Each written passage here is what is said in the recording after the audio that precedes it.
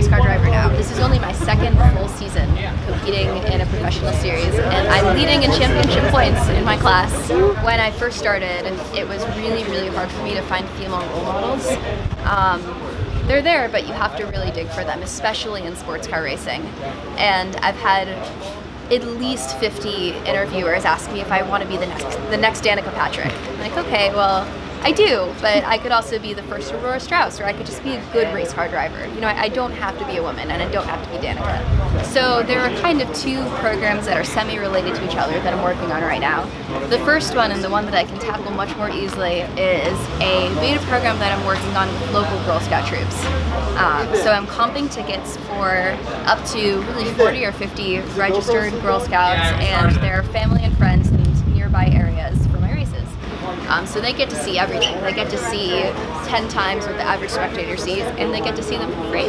Pretty much anywhere from ages like 6 to 18. So it totally varies. They tend to be on the younger end just because that seems to be the demographic that's more interested in this kind of stuff.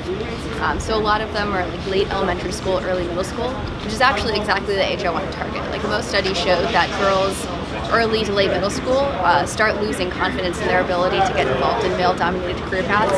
So I want to grab them as soon as they're starting to think that and basically force them in front of as many role models as they can possibly get to try to steer them into business, politics, STEM, engineering, motorsports, anything where women are heavily underrepresented.